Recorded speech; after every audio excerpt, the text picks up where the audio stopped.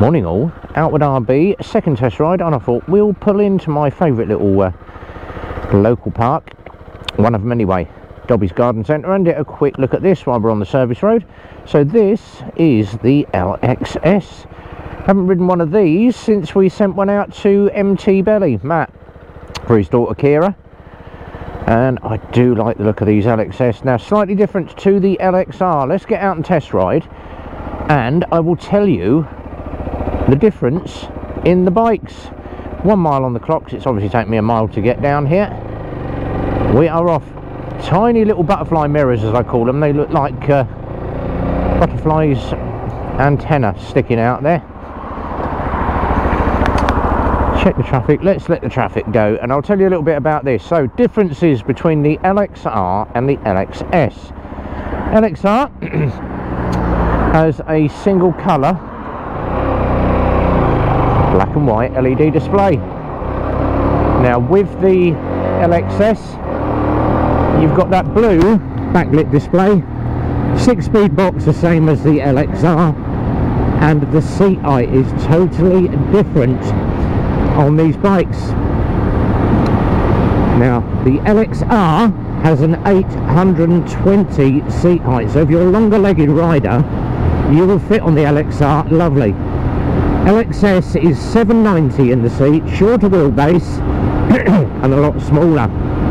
But the difference obviously then is this has an under-seat exhaust. The LXR has a side-mounted exhaust on the right of the bike.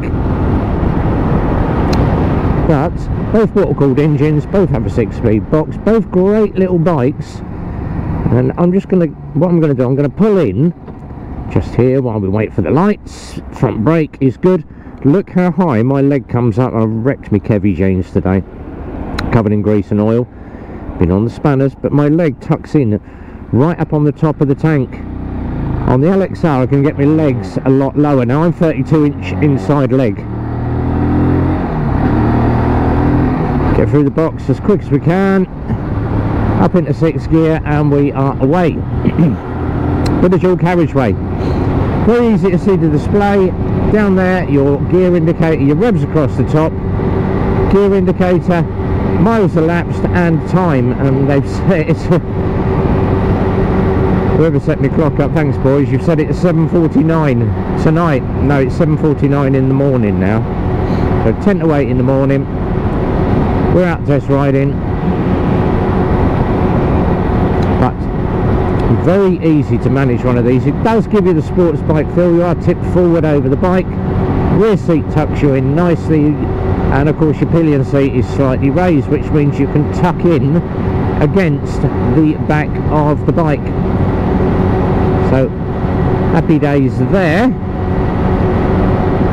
But these LXRs and LXSs are great. I prefer the SE, and obviously the SE is a little bit more money, but it's all singing, all dancing. Loads of obviously carbon on it, fake carbon, does make the bike look very good. Inverted forks, race suspension that you can adjust as well. So for 125 the SE is the all singing, all dancing model. If you've got the money, go for the SE. If you can't, just go for the LXR. If you're a little tiny rider and you've got tiny legs, get yourself an LXS. But these are a great little sports bike, and they absolutely fly as well with that 6-speed box. Gearing on it is very well spaced, and you can get through the gearbox very, very quick on one of these, up into top gear and just pile the power on. Obviously if you want to check the spec out on these, you can go to lexmoto.co.uk, click on the bikes, on each bike if you see more, and it will give you all the technical spec, the tyres, the brake horsepower, the kilowatts, what it does to the gallon roughly, and wheelbases, seat height, etc, etc, etc. But check out the spec of any bike, and I would always say if you are looking to buy a bike, go and sit on one first, noddy nod boys.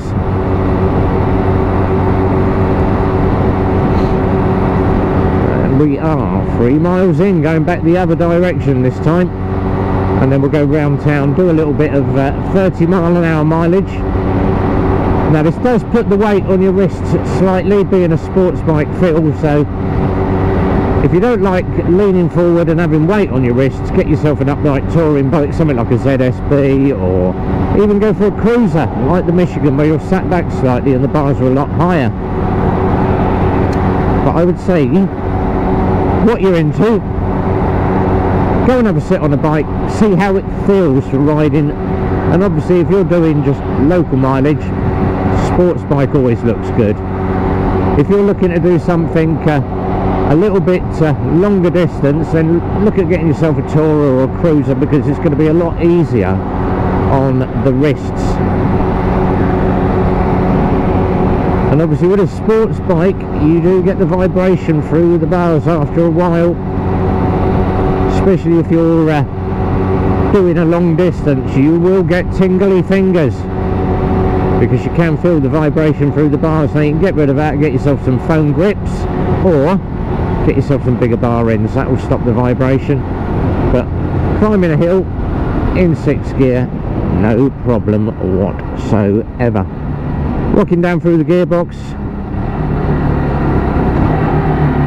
and I tend to rev match coming down, but you can just click straight through the gearbox and let the clutch out. 5 to 8, almost a coffee time for me at the garage. 4 miles on the bike. We're about halfway, nearly halfway through the test mileage, and this one's going out to Andrea, and one of our female customers. She decided to opt for this.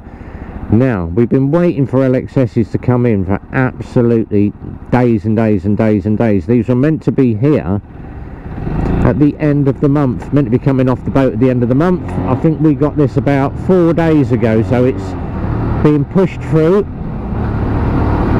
just for obviously for us to get it out to the customer as quick as we can.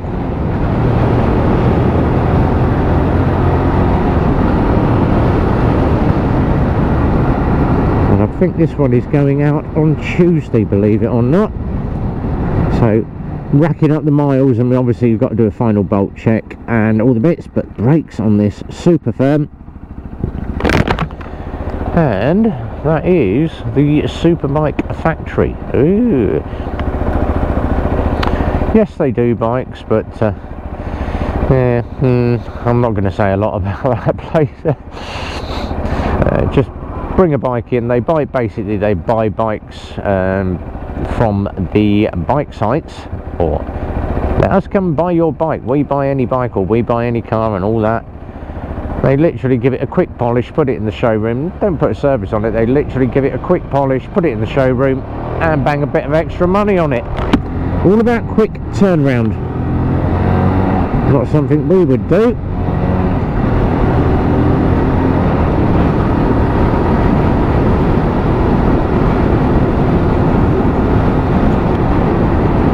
Right, back to the garage we go. A little bit more mileage in a second. But it steers through the corners absolutely lovely. Switch lanes, we're going to the outside lane, to my favourite roundabout, which we call Bell End roundabout, because no one knows what lane positions you're meant to be in. 40-mile-an-hour area, can it keep up with the traffic?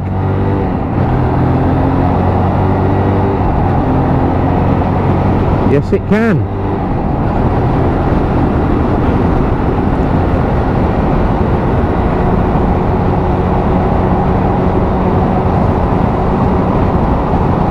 Now, we're going right.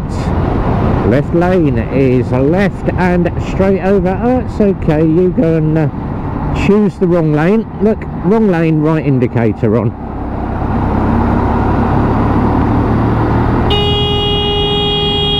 And another one. Bell end of the week again. Left lane and turns right.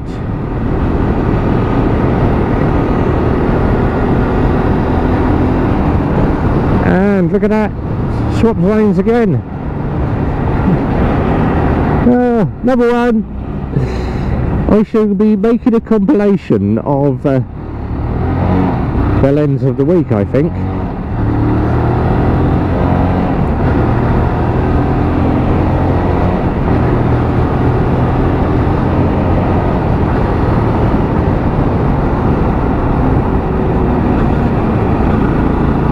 scoot across the roundabout because I'm quicker than you.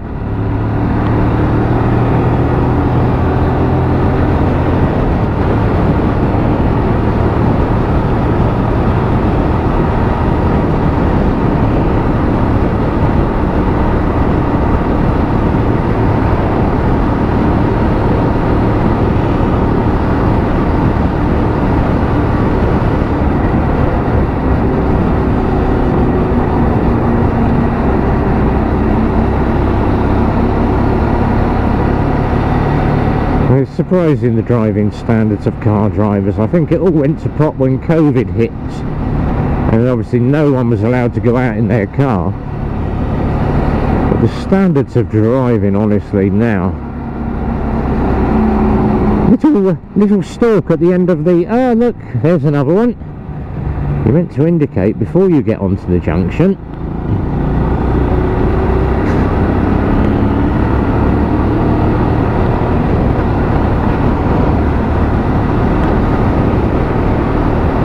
The amount of people that don't know lane positioning or how to indicate, or have read the highway code and think, oh, I'm the best rider in the world, or I'm the best driver. Yes, obviously not.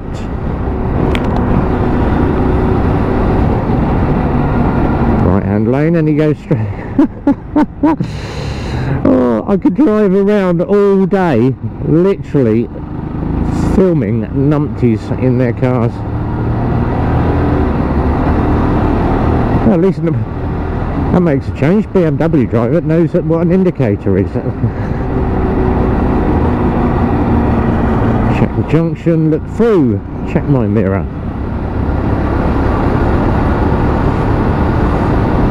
Right, we're going to head back to the garage. We've got the mileage on the bike. A cup of coffee ready for me, hopefully. So we will crack on with that. And a full day at the garage. We're going to get ready for the bike show tomorrow, which is going to be absolutely amazing. Looking forward to that.